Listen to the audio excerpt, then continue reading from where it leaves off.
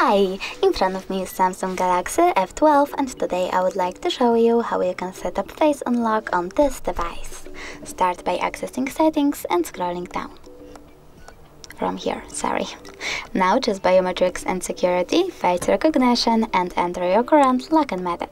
After that, read the disclaimer and just continue.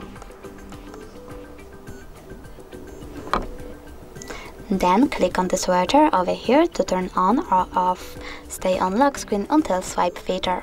When you're done, click done. So now when I turn off my screen and then turn it back on, I guess that face unlock is working properly.